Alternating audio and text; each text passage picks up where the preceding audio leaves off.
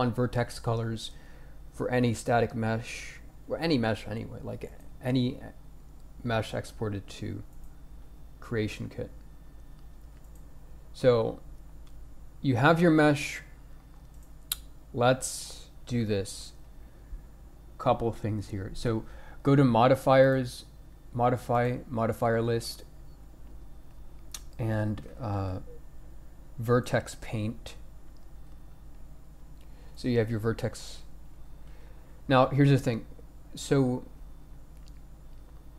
if you want vertex alpha, so you want it transparent by a certain percentage somewhere, you're going to want to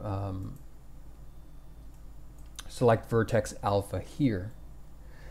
And so I'm just going to do something random.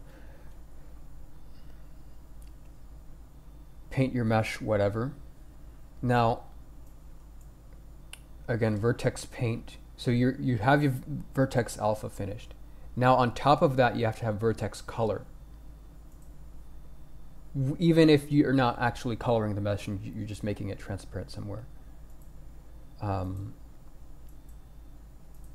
then, so you, again, paint your mesh. So you have your two vertex paint layers. Here you go to NIF, export as a NIF.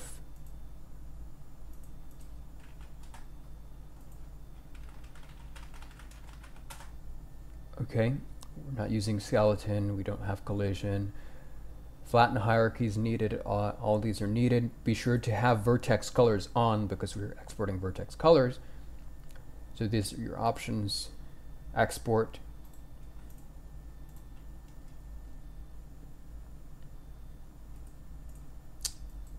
Shit. So let's load.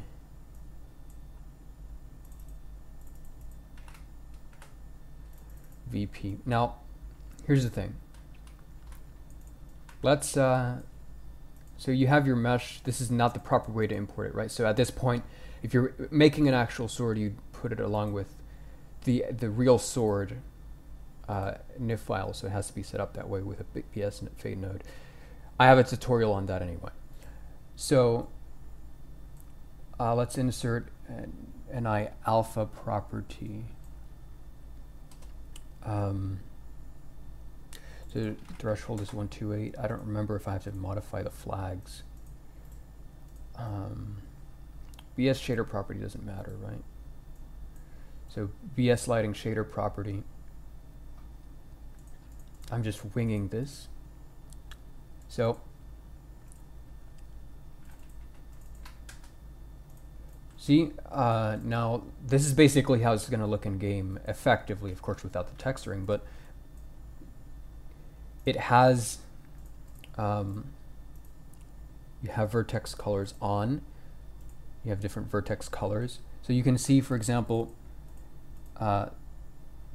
give me something that's actually painted right, because I can't see. Okay, here we go. So it's blue and it has low alpha. Right?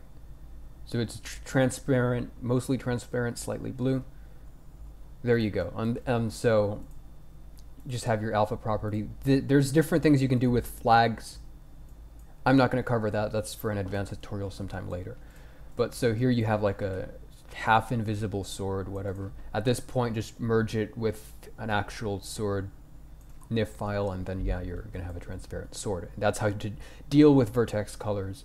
You have to have 3ds Max NIF tools to do this.